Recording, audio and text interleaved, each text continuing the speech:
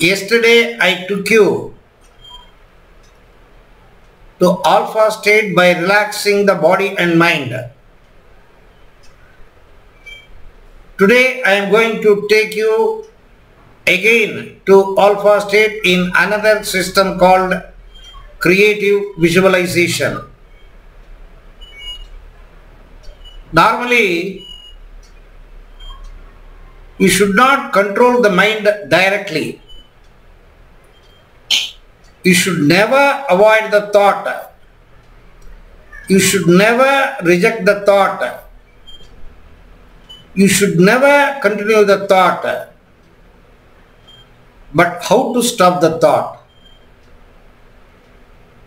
Instead of avoiding the thought, instead of rejecting the thought, instead of destroying the thought, you have to keep your mind somewhere outside creatively. Then automatically the mind will come to your control. Why depressed people are unable to control their mind? They don't know the mind technique, how to control the mind, how to avoid thoughts, whether it is a negative thought or a positive thought. If you don't like the thought, you should never directly try to control it. Never try to avoid it. Never try to destroy it. Then how to do it? There is a system called creative visualization. Normally we say daydream.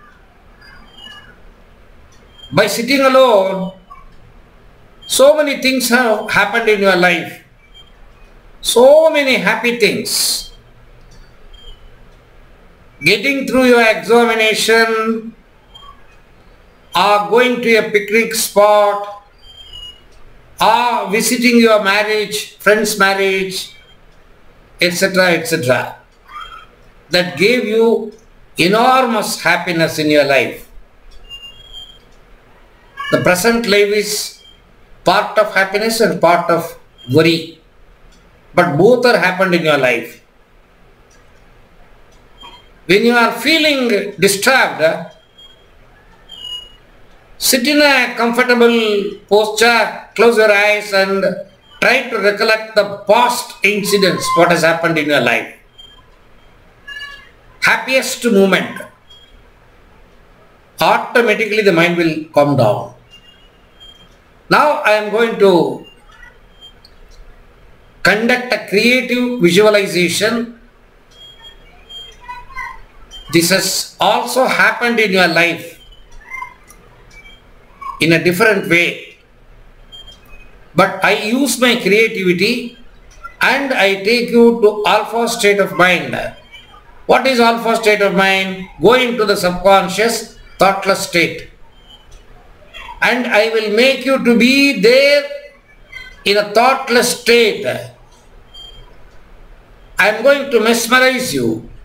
I am going to take you to hypnotic state. Creative visualization. Sit comfortably.